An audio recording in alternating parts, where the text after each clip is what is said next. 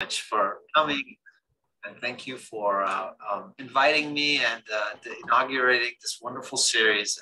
Good for you. Good for you for trying to get perspectives from different directions regarding how the artificial and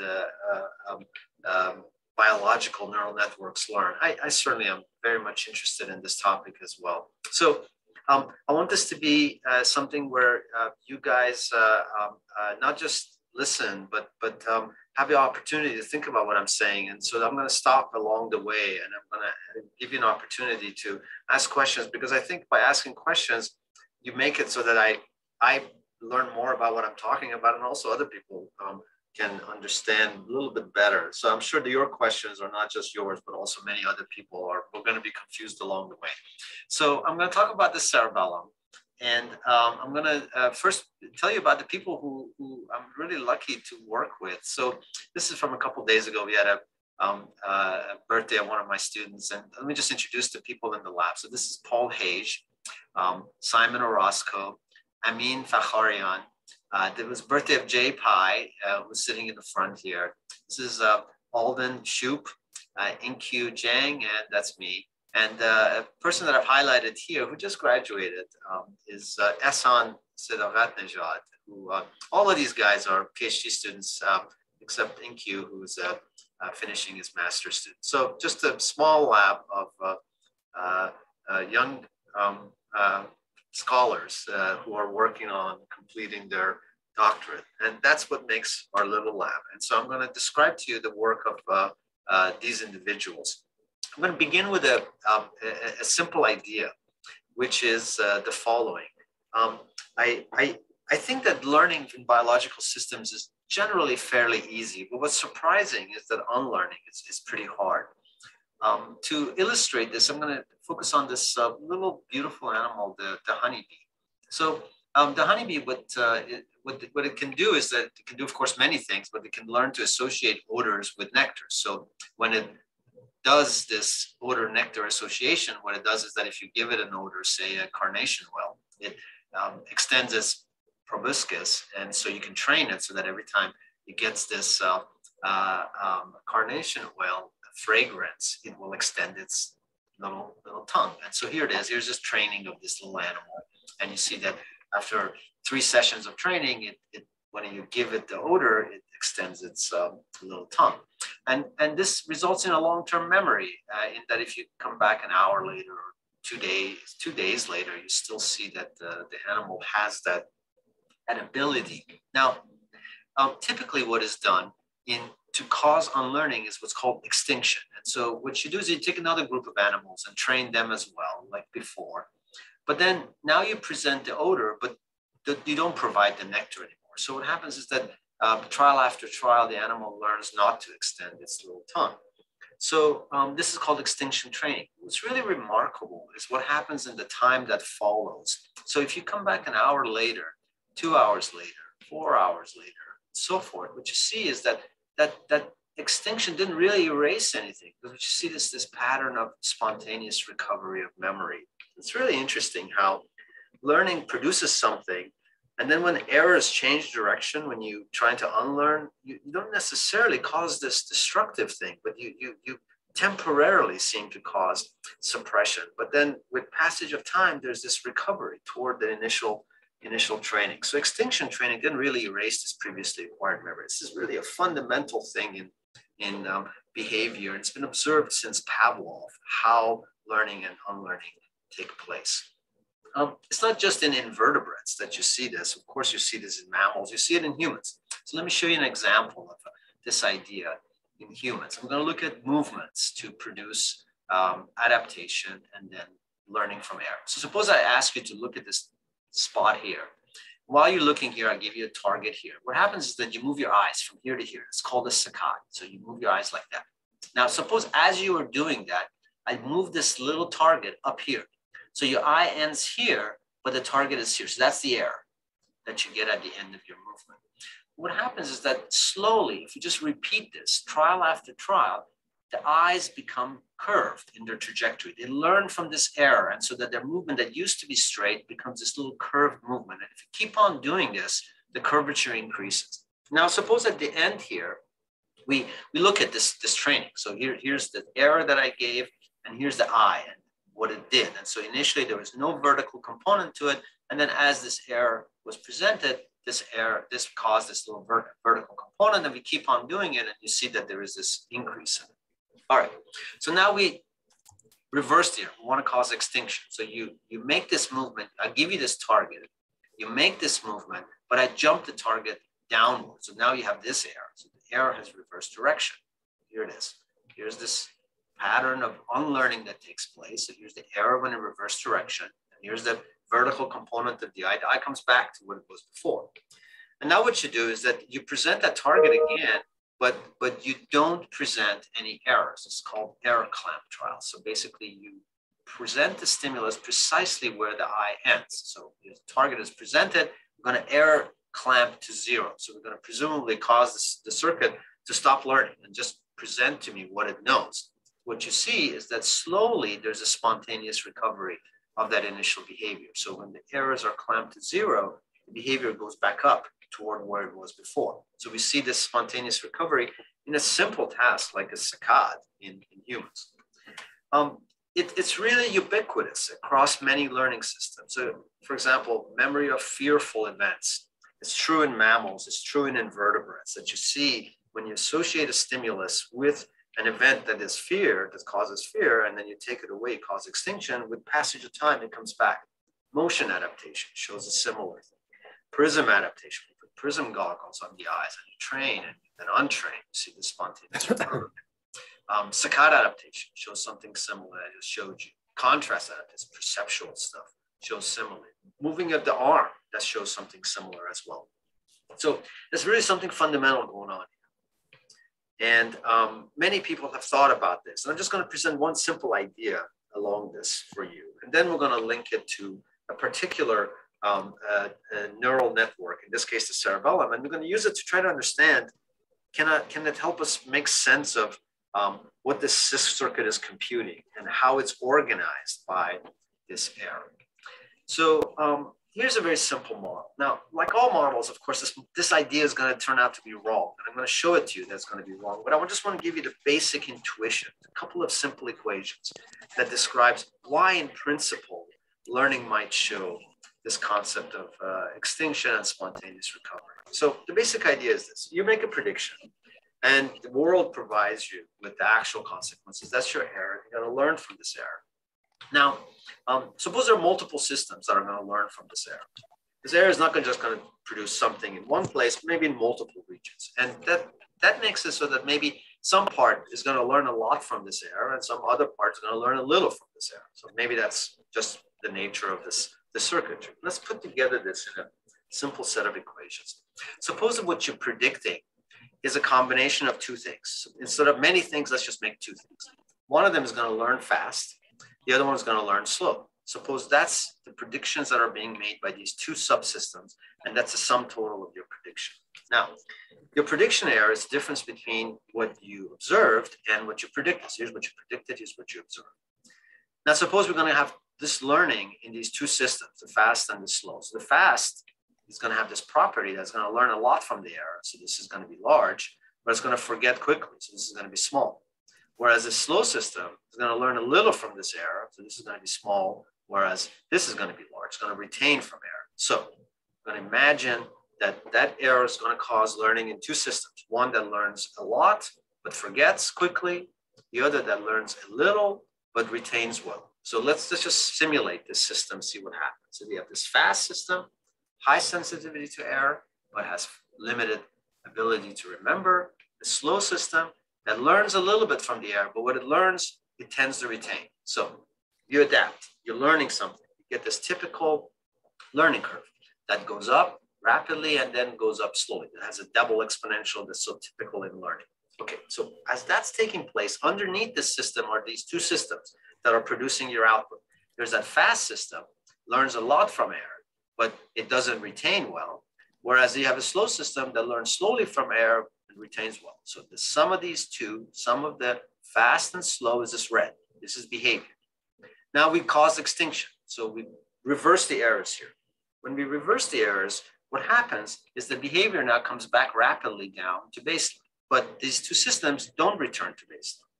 The slow system slowly unlearns. The fast system rapidly unlearns. The sum of these two systems now becomes where you are. Now, what you do is that you allow time to pass. And now these two systems forget. So the fast system rapidly forgets. The slow system slowly forgets. The sum of these two is the spontaneous recovery that we see in behaviors. That's a very simple model to describe why unlearning, extinction didn't cause full erasure. It just produced competition between these systems. But more interestingly, with passage of time, one system decayed slowly, the other one decayed rapidly, and you got this spontaneous recovery. All right, so let's go back to our saccades. Now we have this simple model that says maybe the underlying circuitry has something like this going on. All right, how do we test this idea? How do we look to see what's going on in the brain? So we think about saccades and we think, okay, what is responsible for learning these saccades? And the behavioral data, looking at patients, suggests that the cerebellum has a lot to do with it. So this is your typical paradigm. You make a saccade, you get this error, and if you're a healthy person, what you see is that there's slowly this adaptation that takes place, and that your saccades curve, and now you cause extinction. So your saccade comes down back to normal, and then you allow time to pass, and you see the spontaneous recovery. This is what a healthy person does. You take people with cerebellar damage, what you see is that, well, they just don't adapt very well. They don't learn very well from the error, and of course, if they don't learn very well, there's not much for their spontaneous recovery to take place. So the cerebellum has something to do with learning this task. But there's more to the cerebellum than just learning. I mean, it's also controlling your movement. So let me show you an example. So here's a patient with cerebellar damage. I want to show you their movements, their saccades, so you get a sense of what the problem is. So here's their saccades.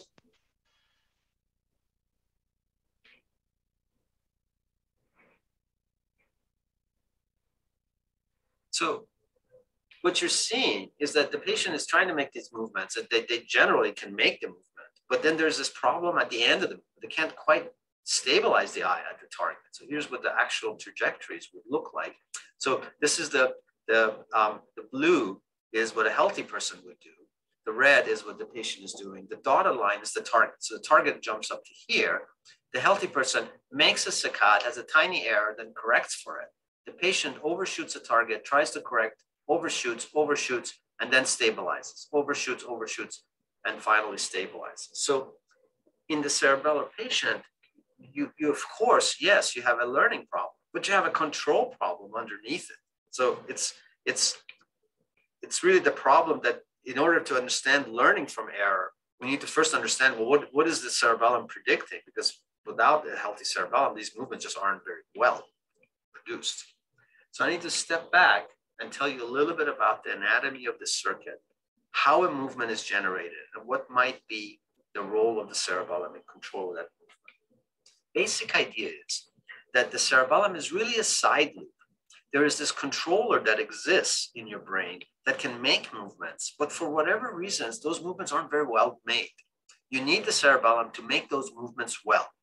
Now, the structure looks something like this. So for you to move your eyes to make a saccade, what you rely on are direct projections from your retina to a region in the midbrain called the superior colliculus. Superior colliculus can make saccades. In fact, in animals like frogs, that's all they have in order to move their gaze, orient their body toward the stimulus.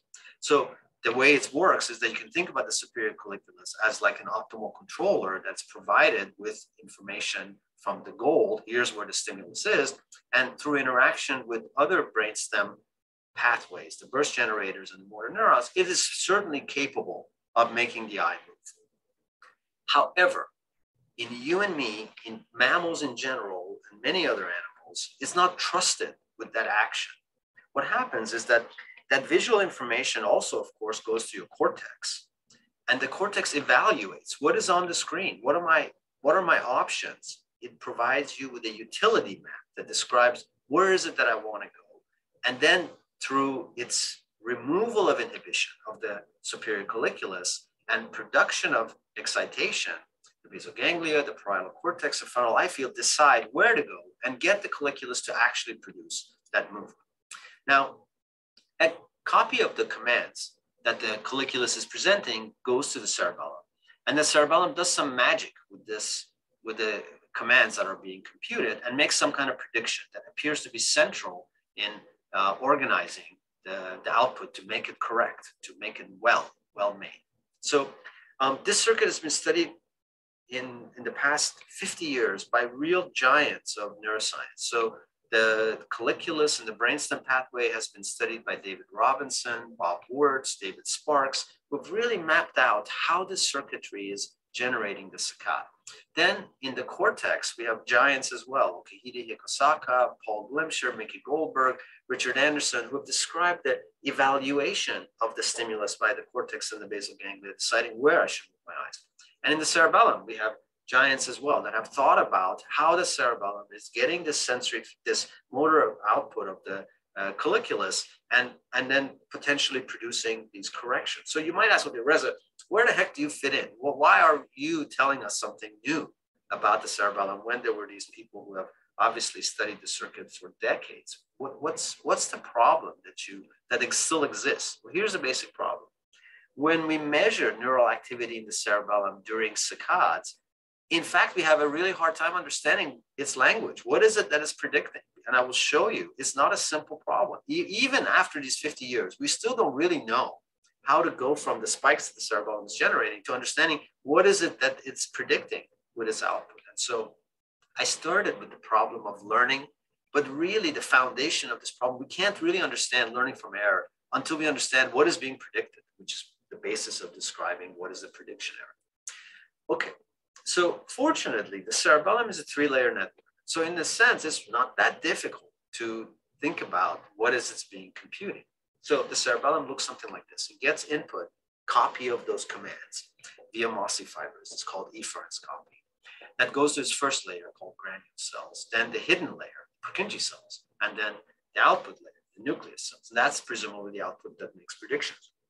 Those predictions are sent via inhibition to a region of the brainstem called inferior olive that gets the combination of observation and that inhibition. And the difference between those two is a prediction error that gets sent back to the cerebellum. In particular, the prediction error is sent back with incredible accuracy, with very high strength to the Purkinje cell, so that every time there's a spike in the inferior olive neuron, there will be a spike in the Purkinje cell, but it will be a very special spike called complex spike. Let me show it to you. So we're going to show you activity from Purkinje cells, and I want to show you the two kinds of spikes that are generated here. So the Purkinje cells are going to make your normal spikes, send their prediction down here. These are called these simple spikes here. And then there are going to be these errors that are going to be sent back to the Purkinje cells, and we're going to be able to differentiate these two kinds of spikes. Here's what it looks like.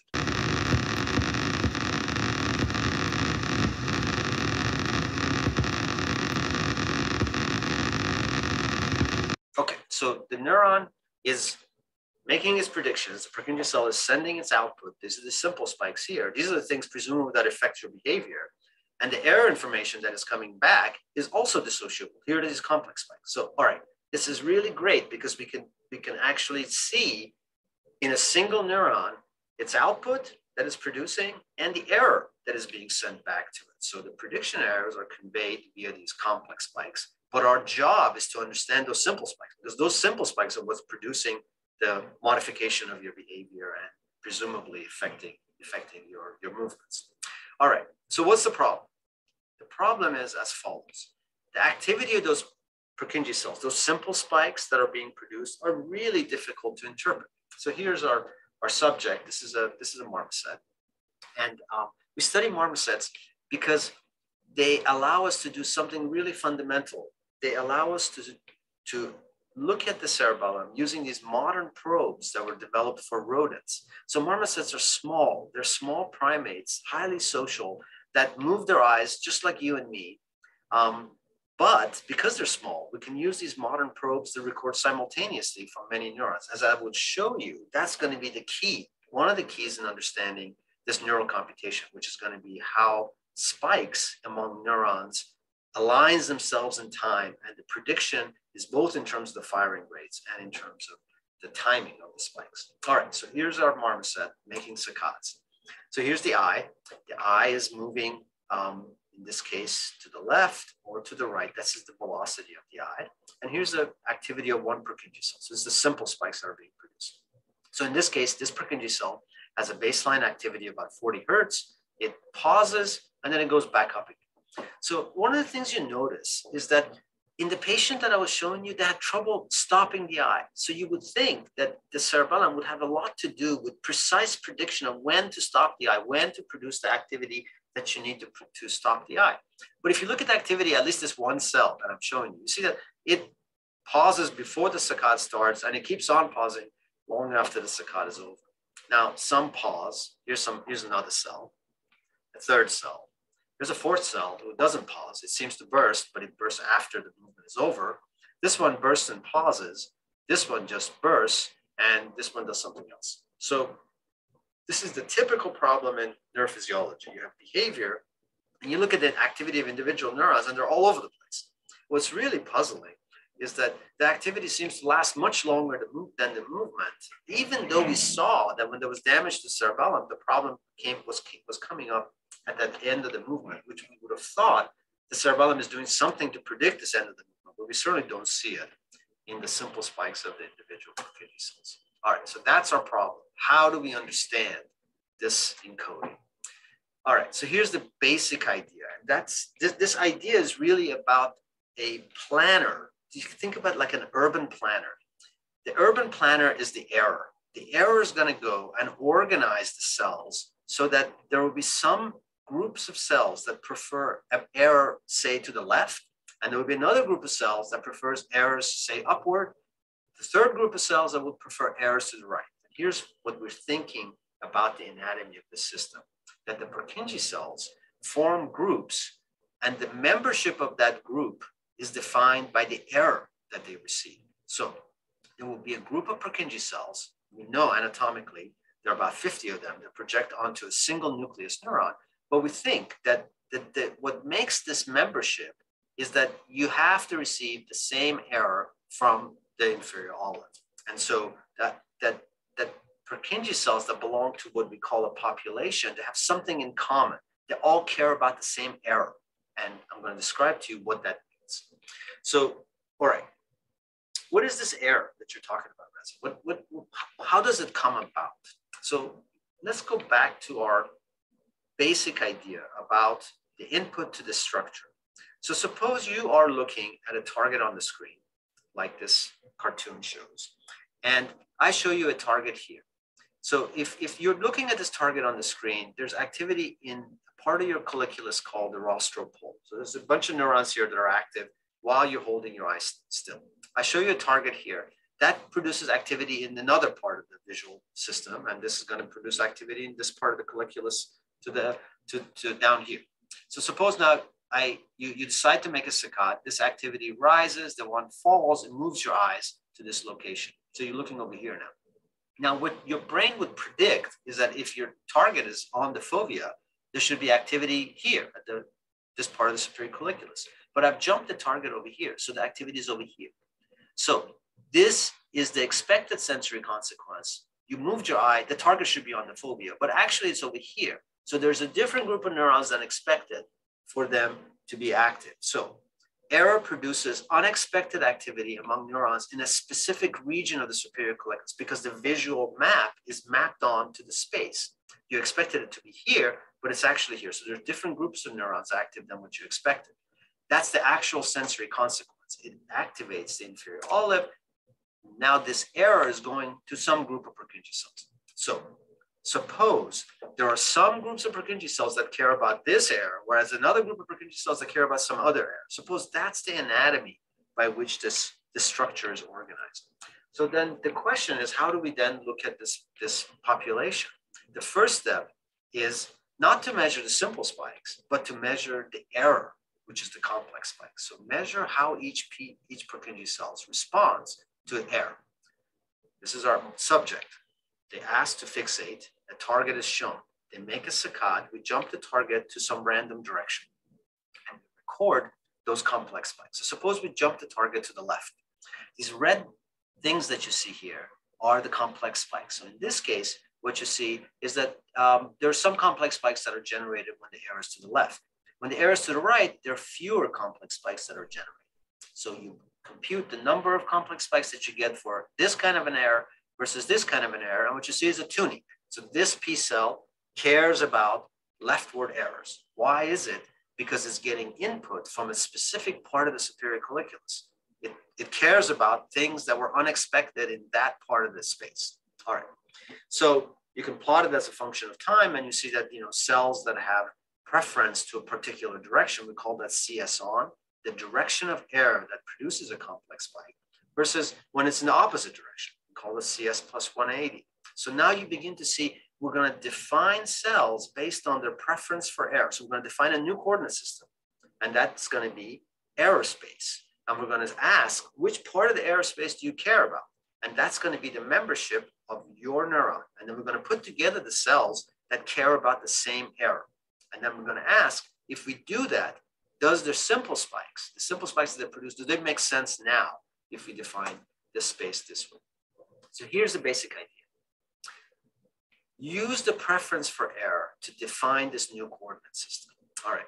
So suppose we record for a bunch of Purkinje cells. So in this case, it's the right part of the cerebellum vermis. And this is the distribution of the error that they care about. Some care about upward error, leftward error, downward error, mostly contralateral side they care about.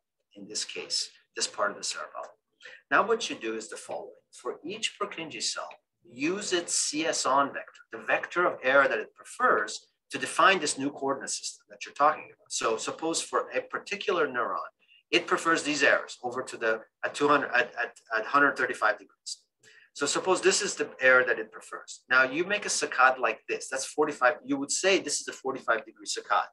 But instead of calling it a 45-degree saccade, let's rotate our coordinate system and put 0 based on preference for error. This saccade now becomes CS plus 250. So all we did is define a coordinate system based on error and now define movements with respect to the preferred error of that circuit. All right, so when you do that, something I think really just remarkable happens. So this is our saccade.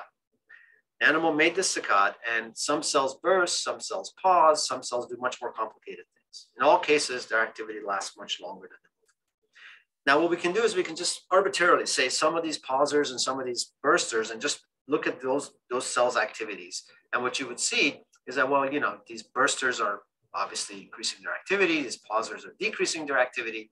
But now, instead of talking about movements in the direction of Cartesian coordinates, let's talk about it in terms of direction of error. So in this case, the movement is in direction CS plus 180.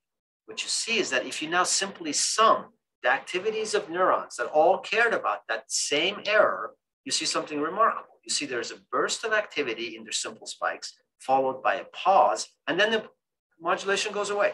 So individual cells didn't show anything like this. They showed bursting, pausing, and all over the place. But if you organize the cells based on the error that they preferred and look at the population activity among those neurons, now you see something that's sensible, and it becomes direction dependent. So in a particular direction, in direction CS plus 180, you see this burst pause, and you see something a little bit less modulated in other directions. So organizing the cells based on preference for error gave us something interesting in terms of their spiking. And you see something further. Now, if the velocity of the movement becomes higher, what you see is that the activity in this burst increases, but then this pause that I showed you seems to be time locked to when the movement is supposed to stop, the deceleration. So the burst grows with the velocity, but then the pause seems to be time locked to the onset of deceleration, which suggests that organizing the P cells in this way is predicting when the movement should be stopped. So this is a burst followed by a pause. These are inhibitory neurons. Purkinje cells are inhibitory neurons. So they're increasing their inhibition, then they're releasing their inhibition right around the time when you're supposed to stop the movement. So let me briefly summarize what I showed you so far. We had a hard time understanding activity of individual cells. We wanted to know how do we organize them into populations. What we did in the cerebellum is that we organized the cells into groups based on preference for error. when we did this, the simple spikes, the things that were being predicted some features of the ongoing saccade, particularly timing of the deceleration onset. So let me stop for a second here, see if you have any questions.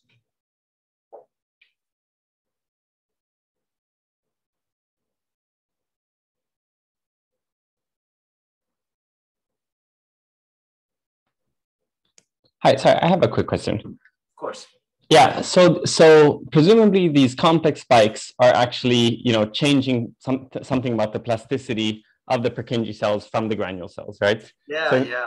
So the representation of the Purkinje cells is going to shift in some direction. That's the teaching signal is telling them. So if you let's say we pick out all the Purkinje cells that have complex spikes in similar complex spikes, are they going to start from a different position, and then those Purkinje cells are going to shift in the same direction, basically, as they're both getting the same teaching signal and change their plasticity in the same direction?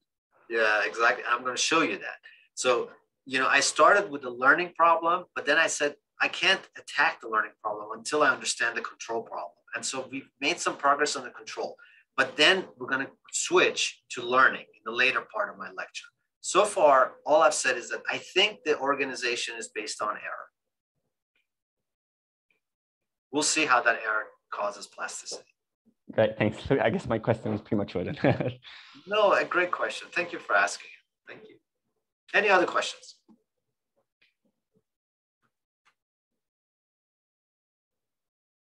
All right, don't be shy. Please stop me if things don't make sense. Okay, so so far what I've shown you is that there's modulation of these Purkinje cells firing based on the movement that was taking place. And there was which is basically describing how average firing rates change. And we started with this idea that there's this group of Purkinje cells that project onto the nucleus, and what they share is this error signal. Now, they're inhibitory neurons. So these neurons are inhibiting this nucleus cell. So through their activity, they're going to manipulate how the nucleus cell is going to fire. And one way they're going to manipulate that activity is through the firing rates. I just showed you that when the saccade takes place in a group of Purkinje cells, the activity is a burst. So there's inhibition, then there's disinhibition, removing that inhibition. So this is one way by which you can get the nucleus cell to fire, by removing your inhibition. But there's something even more interesting, which has to do with spike timing. So if these neurons that are projecting here increase their activity, but then decrease their activity, but then maybe during this period when they were removing their inhibition, maybe the few spikes that remained, if they would align it in time so that there was synchrony among that group of Purkinje cells, maybe you would get even better control of when this nucleus cell would fire. So let me show you that in the cerebellum, firing rates are important, but spike timing is critical in controlling the nucleus neuron. So this is a work from Abigail Person and Indira Raman in sliced and anesthetized animals. And here's what they found.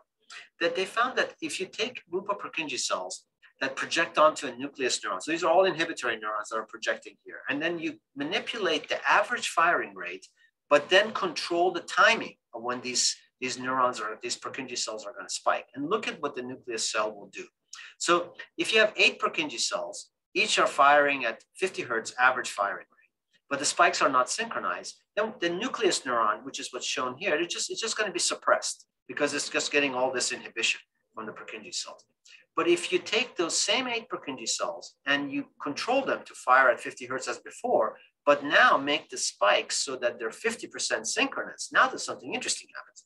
When a synchronous spike arrives, it's likely that right afterwards, a nucleus cell is going to produce a spike. So by synchronizing their activity, you could get the nucleus cell to fire when you want it to fire. That's very interesting. Do we see an example of this in behavior? Do Purkinje cells synchronize their spikes? So I mentioned to you that one of the advantages of working with marmosets is that they're small. And because they're small, we can use these wonderful new probes to record simultaneously from multiple Purkinje cells, something that until recently in primates was not possible. What do we see? We see something remarkable. We see that at the time when there was a suppression of simple spikes, that suppression produced an increase in the probability of synchronous spiking. So this is called the synchronization index, a measure of synchrony corrected for chance that gives you a sense of how coordinated is the timing of the simple spikes that are being produced. This is a 1 millisecond time bin looking at the probability of synchrony. And what we found was that in certain directions, in direction CS plus 180, high degree of synchrony, and then this synchronization falls as you move to different directions of the saccade. So it appears that within groups that prefer a specific error, P cells combine their firing rates with synchrony to predict when the movement should be stopped. So you remove the inhibition, you disinhibit, but the few spikes that remain become synchronized. Now, all right, so we're getting a sense of understanding how this prediction is being made. You're predicting something about when to stop the movement. Does this help us understand this original problem? I started with the question of unlearning, right? Why is unlearning difficult? Now, let me go back now to put the story together for you. Present for you a model of this anatomy of the circuit based on error. So you make a movement, you experience an error. That error says to the right. In your cerebellum, there will be some cells that prefer that error. They're going to learn a lot from that error. And these are the errors that are going to cause learning, particularly in that group of cells. That same error is going to produce this suppression of activity of these Purkinje cells. So it's going to produce adaptation. That adaptation is going to be a suppression of their activity. So early in adaptation, their activity is going to be high. With training, if you keep giving me these errors, their activity falls. It suppresses their activity. That error that you experience to the right is also going to be causing adaptation in another group of neurons. These neurons prefer leftward errors, but they're still going to get this rightward error, and so they're going to see suppression of their complex spikes. The suppression of the complex spikes below baseline also produces learning. Now in this group, it causes an increase in their activity. So a single error is evaluated by multiple Purkinje cells. Some prefer that error. For some, it is the anti-error. It is in the opposite direction. For the ones that prefer the error, that error causes an increase in the probability of complex spikes. For the ones that they don't prefer that error, that causes suppression in their complex spikes. Both learn from the change in the complex spikes. In the ones that prefer the error, the increase that produces reduction in activity, suppresses the synapses. The ones that, for them, the complex spikes cause the suppression, that suppression causes an increase in their activity. Now, what's interesting is that for the ones that had the error, that had a preference for error in the 180 direction, opposite, there's this slow process of adaptation. The ones that preferred that error, there's this rapid process of adaptation. So there's fast learning in Purkinje cells for which the error was in the preferred direction. There's slow learning in Purkinje cells for which the error was in direction CS plus 180. So this provides us with a window. It's just conjecture of why unlearning is difficult. So this is the basic thing that we saw before. We have learning, extinction, and then the spontaneous recurrence. So what's going on? In the cerebellum, neurons may be organized based on this concept of preference for error. So you have some neurons that prefer error in this part of the space and others that prefer error in another part of the space. Each group specializes in a specific, in this case, error direction. I haven't talked about magnitude. I don't know much about that, in fact. So if you experience an error, that produces changes in many P cells. Some prefer that error. For others, they don't prefer that error. Those that prefer the error, we think, learn rapidly from that error. Reversal of the error, when we do extinction training, engages a new group of Purkinje cells that prefer that error. So by changing the error direction, you bring to bear groups of neurons that now prefer that error rather than the one that came before. The differing rates of learning and decay in the various Purkinje cells may underlie this concept of spontaneous recovery. So what's wrong with the data and the ideas that I've been showing? What are some of the limitations of these ideas? The idea that complex spikes transmit error is by itself a debatable concept. So in the field of cerebellar learning, some may not agree that the error is really transmitted by complex spikes. Some think that complex spikes potentially reflect other aspects of behavior. So we need better experiments that dissociate sensory prediction errors from movements that follow. The other big hole in what I was showing you is that I just keep focusing on the Purkinje cells, but that's not the output of the cerebellum, right? Purkinje cells are the middle layer. And what's nice about the middle layer is that you can dissociate the error signal from its predictions. But really the output of the cerebellum is, of course, from its nucleus. And I told you nothing about what the output of the cerebellum is. So, oh my God, we have a long ways to go before we can really understand the principles of this prediction error and how learning takes place. And finally, what I showed you is that the Purkinje cells are potentially making predictions not just by changing their firing rates, but also by synchronizing their spikes. So what this suggests is that there's probably a learning rule waiting to be discovered in the cerebellum. And that learning rule has to do with not just producing change in the synaptic weights so that you change the firing rates, but you change the synaptic weights so that the network better aligns the spikes that are being produced by those Purkinje cells. So a learning rule that changes synchrony as a function of error. That learning rule remains to be discovered, remains to be tested, really. But I suspect that error isn't just changing the firing rates, error is also changing the timing of when the cells within that population are likely to produce spikes together. Okay. So let me summarize. I showed you that it's hard to unlearn many kinds of adaptation and learning. Animals from invertebrates to humans exhibit the concept of spontaneous recovery. Theory suggests that this phenomenon may be due to a fast and a slow learning mechanism. So just some simple equations. What we did is that we built a marmoset lab and used some of the modern probes that are available to record from the cerebellum of these animals in order to understand the predictions that are being made and how error changes their activity of these cells. The problem that we faced is that in order for us to understand the language of the cerebellum, what we had to do was to put together basically a new coordinate system with which we can organize the Purkinje cells. And what we did is that we said Purkinje cells, we think, are organized based on this preference for error. And when we did that, what we saw was that the simple spikes, the things that were being predicted, really nicely encoded movement kinematics. They made predictions about when to decelerate and when to stop the movement. So that made sense from the perspective of why people with cerebellar deficits have these stopping issues. What we saw was that when an error occurred, one population of neurons learned slowly, the error was in their anti-preferred direction, while another learned rapidly. And we think that maybe the timing and the decay properties of these two circuits might underlie this spontaneous recovery. So the implication is that neural networks like the cerebellum may be organized based on a preference for error. So unlike in machine learning, in backpropagation, what you do is that you take the error and you send it to everybody. And everybody's going to learn based on how much they contributed to making that error. In this case, we think is that the anatomy of the circuit limits exposure of groups of neurons to specific kinds of errors.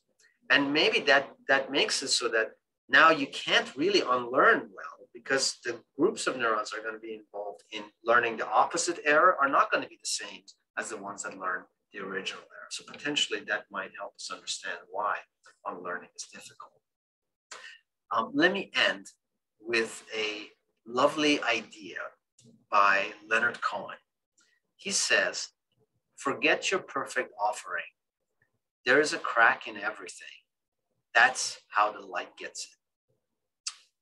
All right. I'm open to your questions and look forward to learn from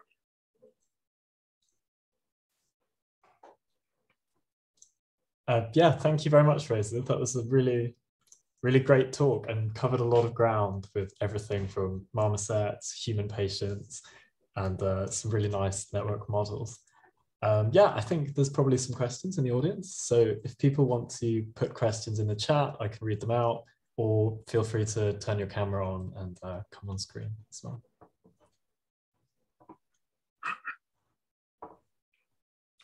wish there was a way for me to see you. That would be even better. But yeah, I think in this screen mode, for some reason, I can only see myself. Oh, sorry. No, no worries, no worries. So please, let me know what you think. Well, I guess maybe I'll take the first question while people have a think.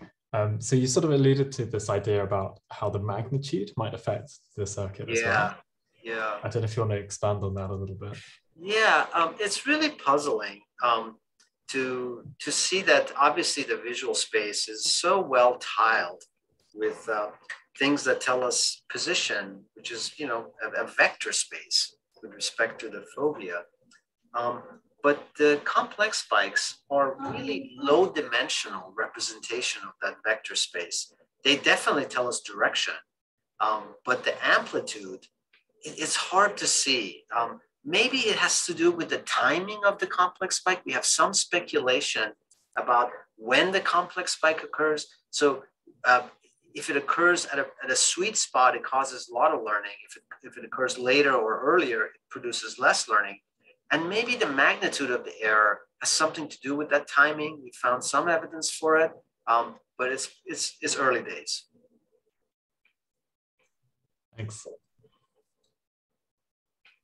Hey, I had maybe a question when at the end you talked about, in this implication panel, you talked about this produces masking but not unlearning. Could you maybe touch a little bit more on what differences that would imply? Because, for example, masking some neurons, it's something I'm actually working on in artificial neural networks. And I was wondering if this masking actually enables you to maybe compose in different ways than unlearning would not. So and that maybe could be a good thing. I don't know.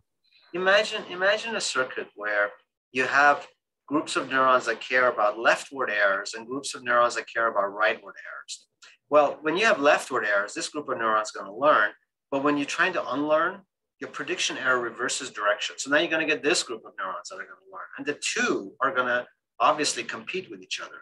And so for your ability to come back to baseline, to unlearn, it's really because this and these two circuits have now competing with each other. And this is masking this group because it's effectively learned to undo what this other component of the circuit has learned.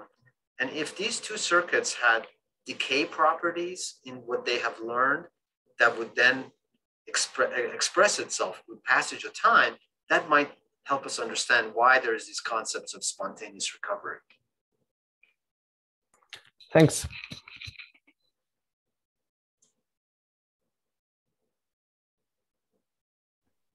Hey, can you hear me? Sorry. A little louder, please. Yeah.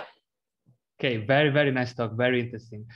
I just have a question more on the concept side for the very beginning where you talk about this model of the fast versus slow systems that could explain indeed recovery. I was just wondering, because in order to get back to the baseline, when you combine these two systems, you need that the fast system actually doesn't go back to baseline. Yeah. But what is the implication here? This would mean that the fast component of learning, when it receives a error that is in the opposite direction of the previous one, it actually doesn't learn to forget, but it learns the opposite of what it was learning for. Yeah. Which are the implications here to have the overall adaptation go back to baseline? Right. So of course, just to be very clear to you, this model is wrong in the sense that I haven't put into these equations the concept of preference for error. The equations here only have the concept of learning fast and learning slow. So what you're seeing is that you have basically the ability to just learn a lot from the error. So you have a big error here. The system is going to learn a lot from it and it's going to compensate the same way it's going to learn a lot from the errors at the beginning. This slow system, that large error is only going to learn a little bit from it. So what you end up with is this the circuitry that is competing with this circuitry, which is the basic idea that I wanted to convey, that reversal of error does not bring the two systems back to their original state, but that it causes competition between these two systems. Okay, thank you very much.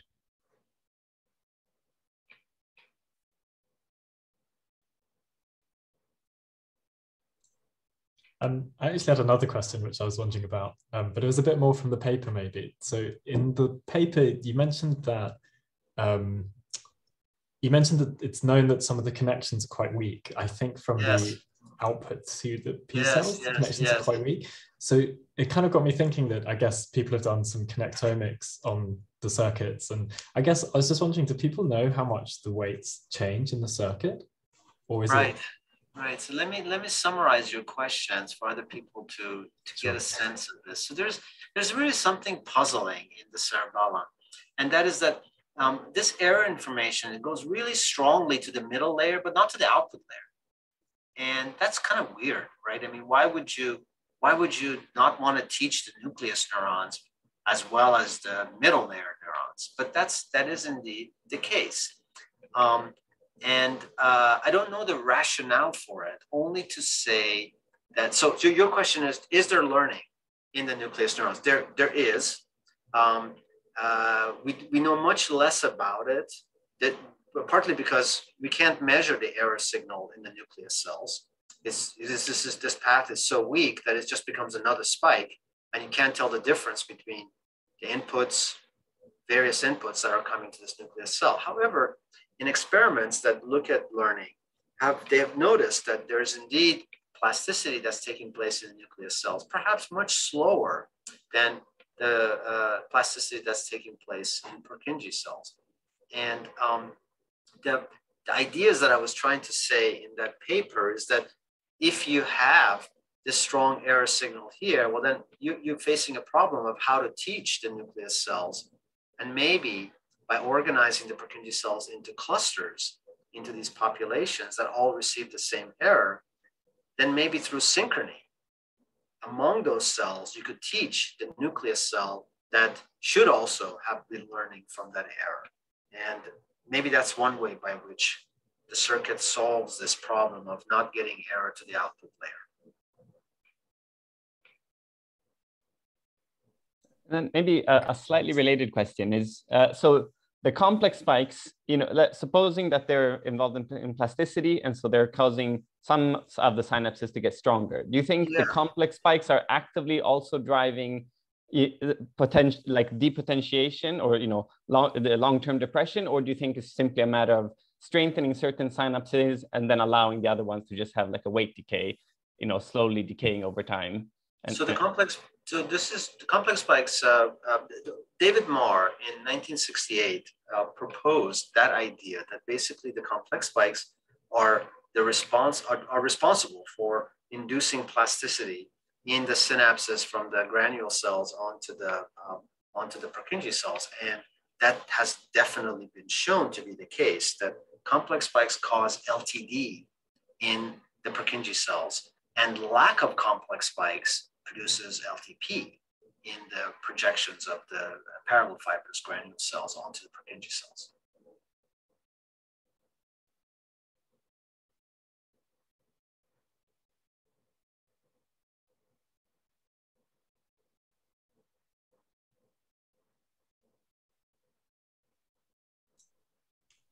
Okay, well, if there's no more questions, I hope everyone would just join me in thanking Reza for what was a really interesting talk, which crossed a lot of our interests.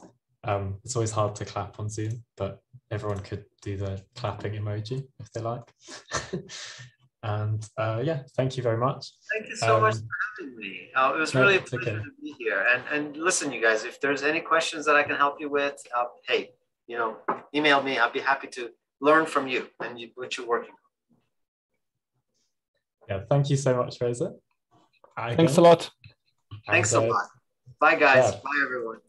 Thank you. And yeah, we have our next speakers already lined up for next month, and I'll share the details of that on all the different platforms as well. Yeah, please let me know. I'll come along. Sure. Bye-bye. Cool. Thank you very much, everyone.